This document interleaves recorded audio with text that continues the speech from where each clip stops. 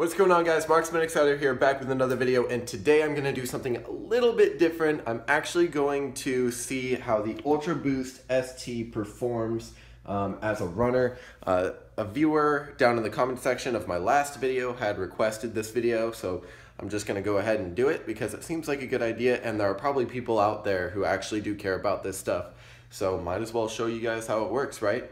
So what I'm going to do is I'm going to go to my apartment complex's gym and I'm going to run on the treadmill for 2 miles. I know that's really not too much of like a test environment or something, but I mean, I don't know how to run. I don't do any sports, so I don't really know.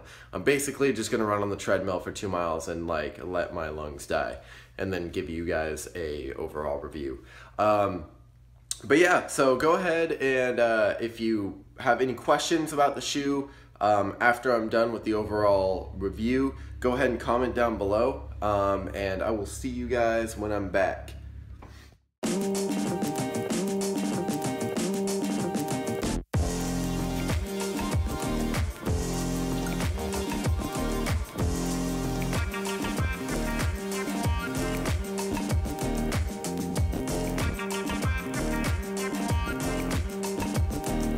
Alright, what is up? So I've done a mile of running on the treadmill in the UltraBoosts. Still see, so got a mile in right now. It's counting a little bit more too, but got a mile in so far. I am extremely tired because I don't run. And when I did run, I was like at 8 miles per hour, but now I'm walking, so 2.6.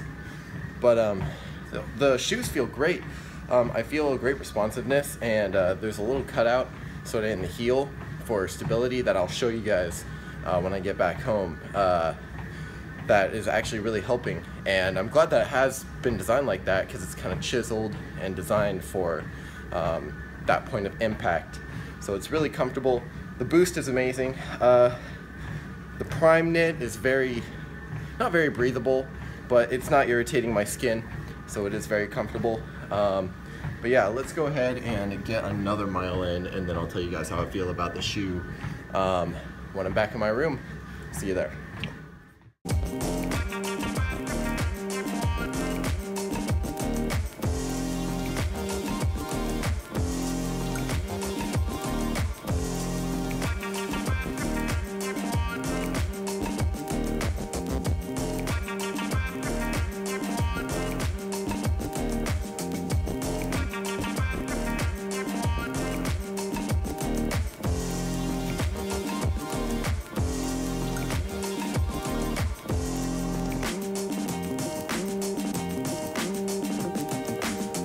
And we're back.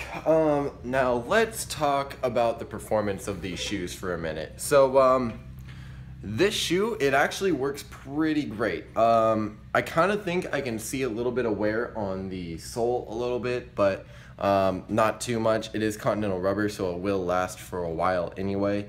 So what I was talking about when I was on the treadmill though, about a cutout in the heel, is you might be able to see it, but on the back right there, it's kind of arched and angled so that when your foot impacts the ground at the more natural angle, it hits here first and then it rolls out. I know it sounds crazy, but if you've worn an UltraBoost, you probably know what I'm talking about, but if you haven't, then you'll just have to take my word for it. But that is where the point of impact is supposed to be. That's where the most natural point of your foot hitting the ground is going to be at. Now, the torsion system works great. I just kind of feel it less after breaking in the shoe. I do like the torsion system a lot, and it should not go away, but I feel it less after breaking it in. I'm sure it still helps though. Like I certainly, when I wear an NMD, there is a lack of chiseled support there. Just the UltraBoost has it and they don't. Maybe that is the torsion system helping out with that, but I can't tell when I'm running in these. Now the prime knit, like I said, while I was running, the prime knit is not breathable for me. I know I was inside and in indoor conditions and not in outdoor conditions, and that's what this shoe is for. I didn't feel any breathability or anything. My feet are like dogs right now. They're just barking. What else do I have to say about it? I can tell you that just from being at work and wearing these shoes, because that's what I use these shoes for, which is work. I work in a retail environment at in the electronics department of a grocery store. When I have to cut between aisles, my foot does slide. So the prime knit being there with not as much structure and more supposed to be breathability and stuff, with not as much structure there, you will find your foot sliding a little bit, but it's not too bad. Just don't go like 8 miles an hour when you're running and go downhill and then try to cut, because you will probably fall. What else about these shoes? Oh yeah, so what's really nice is the insole is actually cupped. So you might be able to see that right there. Here, let me see.